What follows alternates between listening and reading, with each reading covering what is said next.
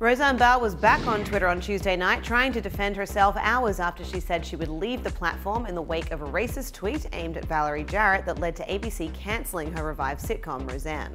In a since deleted post, Barr wrote, "Muslim Brotherhood and Planet of the Apes had a baby equals VJ."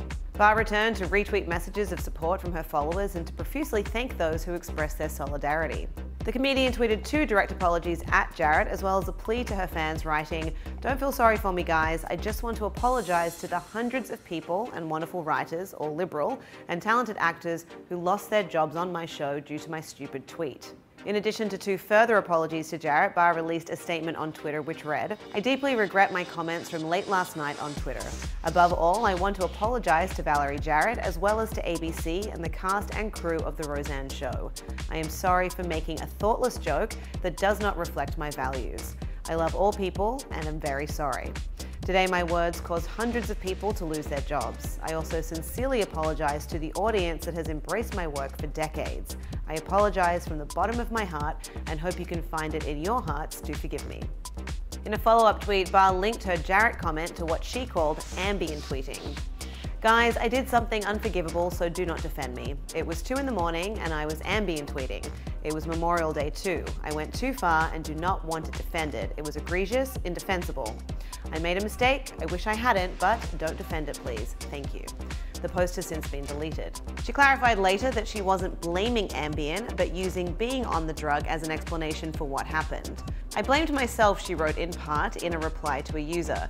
"Yes, I have had odd Ambien experiences on tweeting late at night like many other people do. I blame myself, okay?" On Wednesday, a since deleted joke addition to Ambien's Wikipedia page read, "In 2018, the American Roseanne Barr made the public aware of a number of previously undisclosed side effects to Zolpidem, aka Ambien, including racism, Trump tweeting, anthem spitting, unpatriotic crotch grabbing, public irritation, political agitation, sore losing, sore winning, special election upsets, butt hurt, hate, avalanches, and loss of sitcom." For its part, the maker of Ambien, Sanofi, issued a statement on Wednesday morning saying racism was not a side effect of the sleep aid. Barr has argued that ABC's cancellation of her show was due to a threatened advertiser boycott and tied to Wanda Sykes announcing that she was leading the series. "I heard it was because of a threatened boycott of the show's advertisers by people who do that sort of thing," she wrote in reply to a Twitter user who asked, "What pressure exactly did ABC receive that they immediately denied 18+ million people the choice to watch or not?"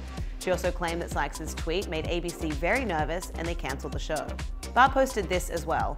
"I think I know what really happened. It has made me mad, but as I told you, I would leave when they started to try to censor me, so it all worked out."